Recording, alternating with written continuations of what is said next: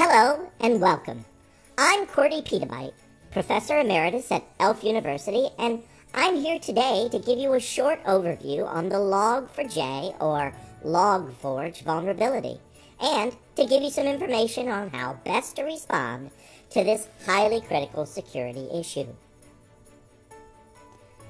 First of all, I think we need to acknowledge the lack of consensus over how exactly to say the name of this vulnerability. There are constant wars raging on the internet over various things like the best text editor or the correct way to pronounce the name of a graphic file format. Here at the North Pole, Santa has expressed some definite opinions on those two questions, and while I won't give away his answers, let's just say that Santa has a sixth sense when it comes to good editors and a real gift for pronunciation. But now we're faced with another debate. Is it Log4j or Log4j? Earlier today I spoke with Santa and he had some wonderful advice. "Qwerty, old friend," he said to me, "let's not contribute to the problem." So, for the purposes of this presentation, we're just going to alternate between the two ways of saying the name. Let's start with a little background. On December 9th, security researchers published information on a high criticality flaw in a widely used software logging library called Log4j, written in the coding language Java. Log4j is hugely popular, and it is estimated to be present in over 100 million systems worldwide. And unfortunately, many organizations are running tools that use this library, well, under the hood, so they may not be aware that they're vulnerable. Obviously, any flaw that affects 100 million systems is concerning, but this vulnerability is both easily exploited and gives attackers the ability to run arbitrary code on systems. This issue is, perhaps, the most dangerous vulnerability ever. The Log4j library is widely used because it allows developers to handle event logging in a clean, consistent manner in their code. But what exactly is the vulnerability in Log4j? Well, by default, Log4j supports a feature known as message lookup substitution.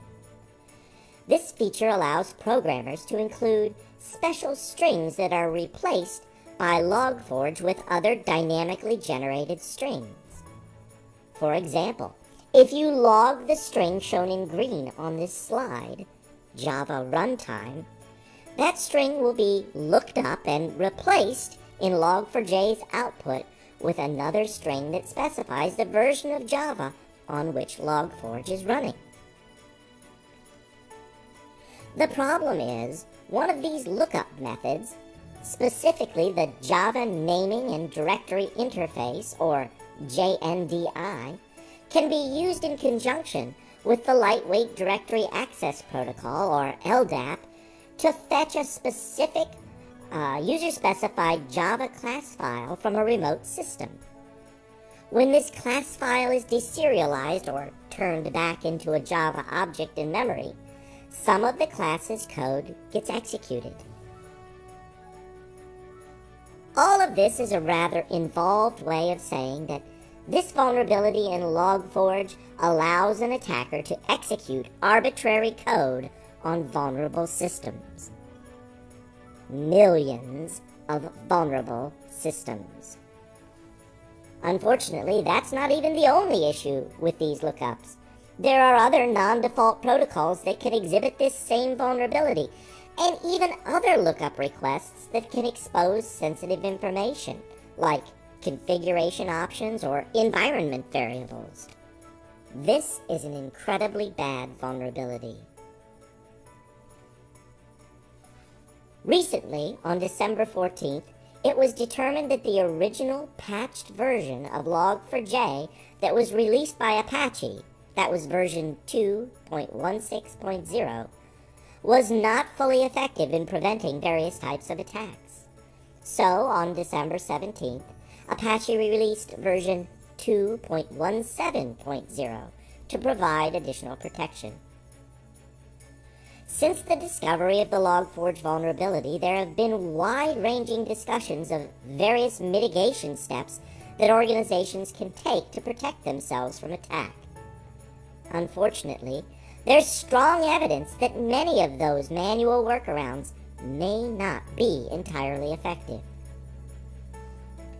As of the date I'm recording this presentation, which is December 20th, it's our recommendation that organizations update Log4j to version 2.17.0 and not attempt to use various manual mitigations. Now, let's talk about some of the tools that defenders can use to assist them in protecting their systems from attack. First of all, the fine folks at CounterHack have created new bonus challenges as part of KringleCon 4 and Holiday Hack 2021, where you can confront the Log4j vulnerability head-on and can practice both your offensive red team skills as well as your defensive blue team skills. Just follow the signs to the North Pole when you're at KringleCon. The first and most important step in protecting your systems against the Log4j vulnerability is identifying any vulnerable application in your environment. We strongly recommend using the Logpresso Log4j2 scan utility. And, in fact, you'll be using that very tool in the Holiday Hack Bonus Blue Log4j Challenge. While this tool offers the option to automatically fix any vulnerable applications that it finds, we strongly recommend doing those changes manually. It's incredibly simple to use this tool. Just point it to the directory where you want to scan, and it'll scan the directory for you, and all subdirectories, looking for vulnerable applications. It'll even scan inside of jar files and nested jar files for problematic code. Unfortunately, if you find that you have vulnerable applications, you may have only gotten through half the battle. Because this vulnerability is so dangerous, naughty folks on the internet have been very busy attempting to exploit it wherever they can. So you'll need to check and see if your systems have been attacked and, more importantly, have been compromised. The best way to do this is to examine your logs for any signs of attack, and then use that to determine if the attacks succeeded. In the Holiday Hack Bonus Blue Log4j Challenge, you'll use a tool provided by Josh Wright from CounterHack to identify log lines that may show Log4j attacks. Once again, this tool is also simple to use. Just point it at a log file, and it will dump out a list of suspicious log lines for you to review. Let's take a quick moment to review the information that we've covered in this presentation. The Log4j vulnerability is a high criticality flaw in a widely deployed logging library. Many organizations aren't even aware that they're running code that uses the Log4j logging library.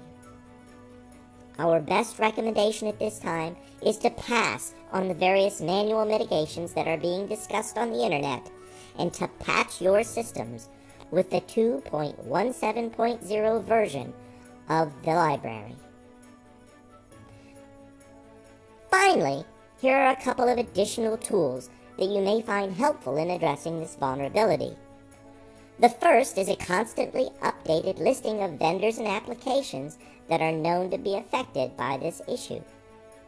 While you should take a look at that list to determine if your organization is potentially vulnerable, we strongly recommend scanning systems wherever possible.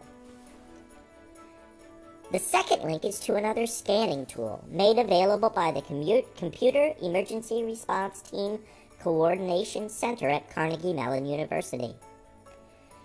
You can never have too many high-quality tools when you're looking for a vulnerability of this magnitude. Thank you for joining me in this presentation. I sincerely hope you've learned something useful. Please use the Holiday Hack 2021 bonus Log4j challenges to practice your defensive skills and learn more about how you can best protect your organization. Finally, once you've gotten past your response to this vulnerability, please have a safe, happy, and healthy holiday season, and try your very best to stay on Santa's nice list.